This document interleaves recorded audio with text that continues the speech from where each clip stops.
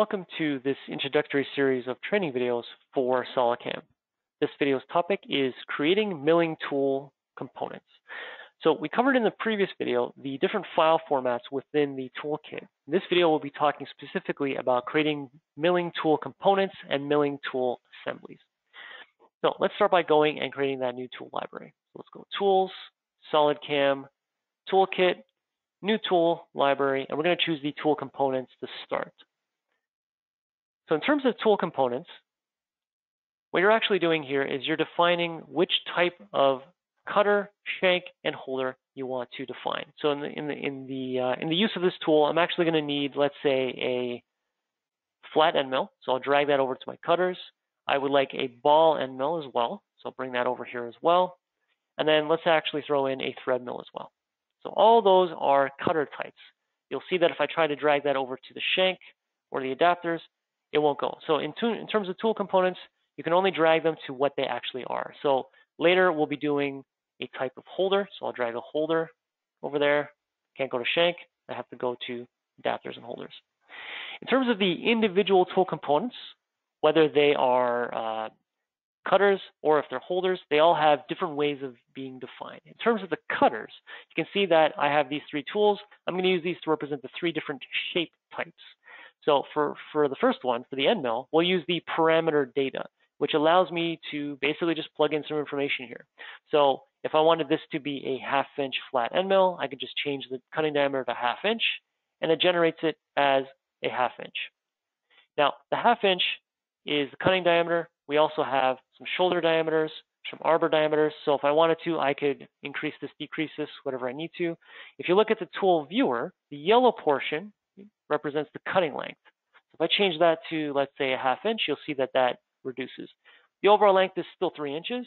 You have a number of flutes. You have the helical angle of the flutes. So you have all this information here to define the generic shape of your tool. Let me just put that back to 1 inch.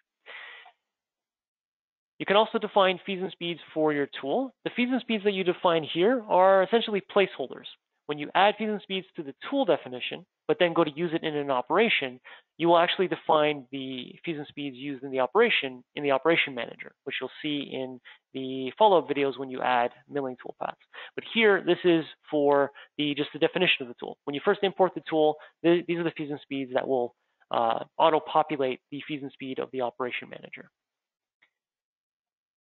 If we go to the ball end mill, when you define any type of tool, it has a basic shape based off of what tool you've chosen there. So if we go into this section here, I actually defaulted it to a ball end mill, but I can always change it on the fly to something else. So if this should have actually been a taper mill, I can switch it to a taper mill. If this should have been a barrel shape, it can come in as a barrel shape, but I'm going to put this back as the ball end mill. So that actually is your ability to, on the fly, change the shape of the tool with the default settings. But let's say this ball end mill is not exactly the true shape of my actual tool. I have a larger arbor and maybe kind of a conical neck on there as well. So what you can do is in the shape type, instead of using parameter data, you can switch this to sketch or 2D. And what that'll allow you to do is actually plug in some values for the individual components of that shape. So we have a torus on the bottom, or basically any kind of curve. We've got the cylinder that represents the remainder of that cutting area. We've got our shoulder cylinder, and then we have the arbor cylinder. So if I go to the arbor and say this is let's make it a 3/4 inch arbor. Sorry, so that should not have been that one. Let's change that one back. I'm looking at this cylinder and make this one 375. Okay, so obviously my tool does not look like that. There should be a transition from the shoulder to the arbor. So what I can do is I can right-click on this cylinder and I can add a shape above it or below it. So in terms of the last cylinder that you see highlighted there, I'll add a shape below it that looks like that cone. Now I can control that cone as well. So bottom diameter is 250. The top diameter could be the 750. And now I have a tool that looks a little more realistic.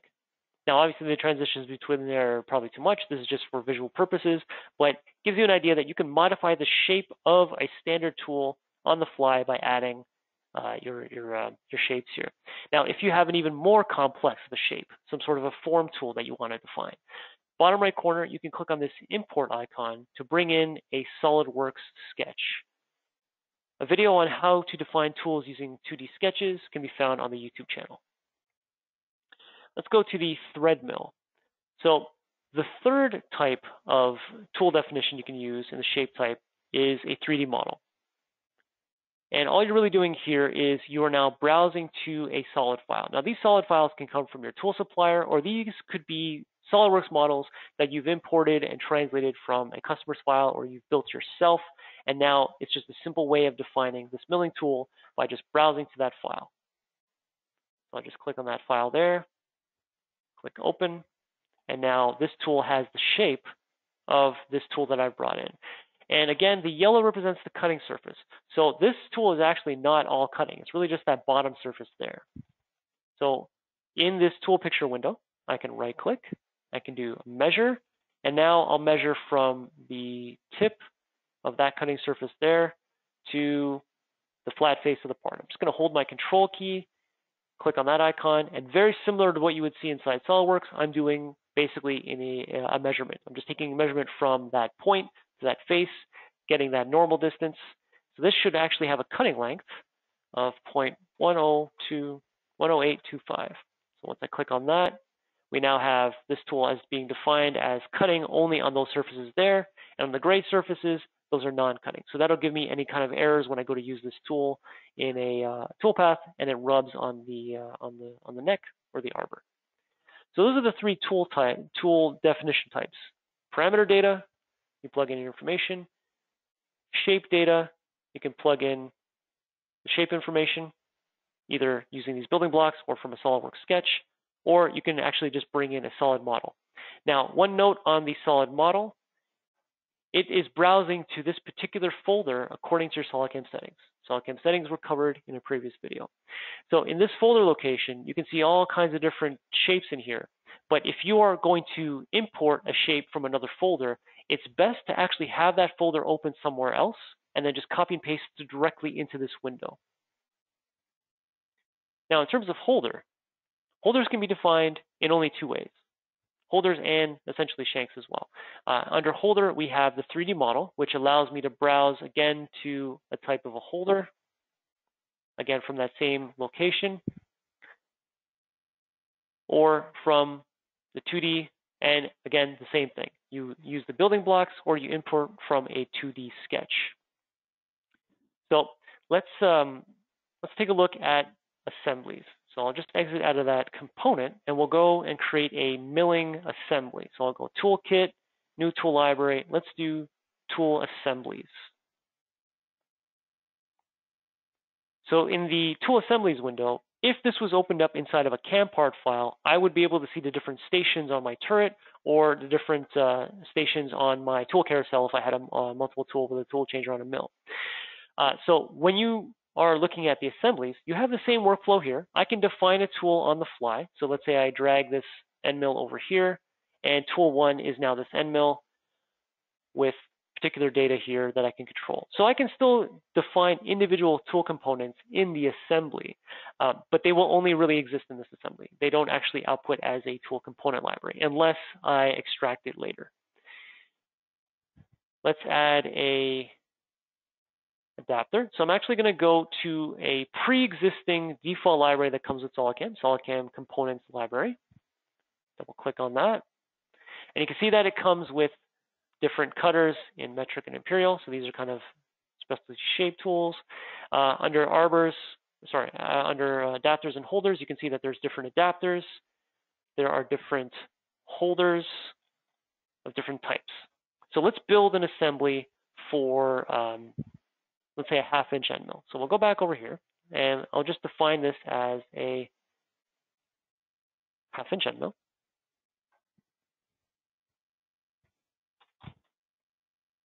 Okay, and again, I could actually just browse to a tool component library using this icon and then get those from a pre-existing tool library as well.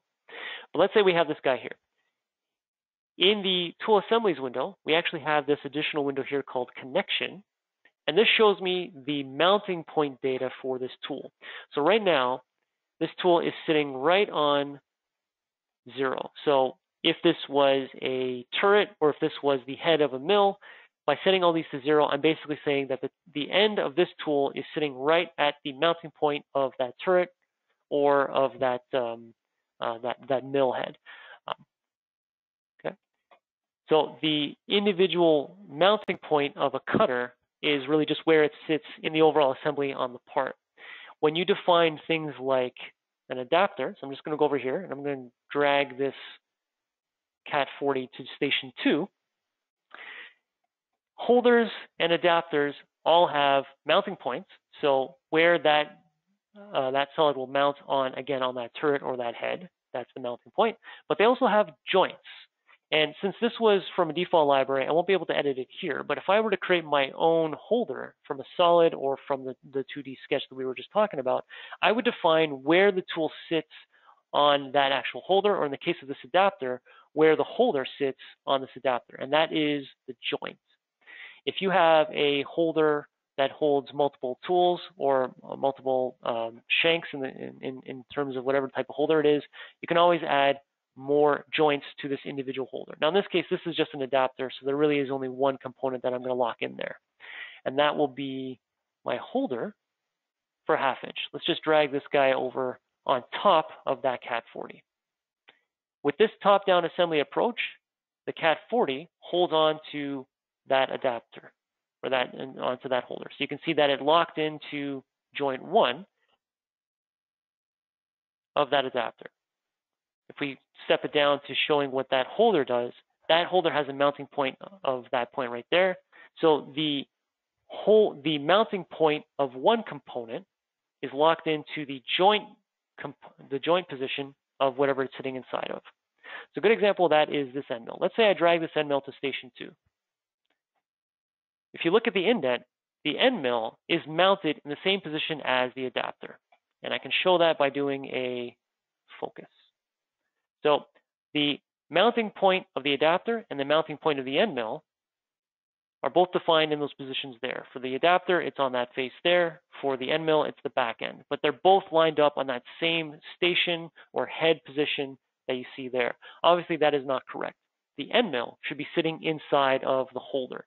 So to correct that, I'm just going to drag the end mill on top of the holder. And that should lock it into place. It should lock into joint 1 of that holder, which it does. Now in this case, the end mill is defined as being the back end of the tool, and the joint 1 of the holder is being defined as the front tip, front center of that adapter. So what's really going on here is that they are just coincident, and that's not actually how we want to hold this thing. This end mill should actually be mounted maybe 1 inch into the part. So I'll just put in positive 1 inch in the positive Z direction, and you can see now it's being held there. So I've moved the mounting position 1 inch in the Z direction. So I take off that focus, make everything shaded again. You can see that that is the tool that we would end up using. So in tool assemblies, it's really just the connection of all these components. You put the adapter, the holder, and the end mill, and they all line up. If we take a look at the rest of the library here, you can see that there are other holders in here, and they are all default holders. But if you go to define your own holder or your own tool, you'll use different definitions that we'll cover in a future video. So any questions with this, give us a call at the main tech support line at 1-866-975-1115 extension 2. And stay tuned for the rest of the videos in this introductory series. Thanks for watching.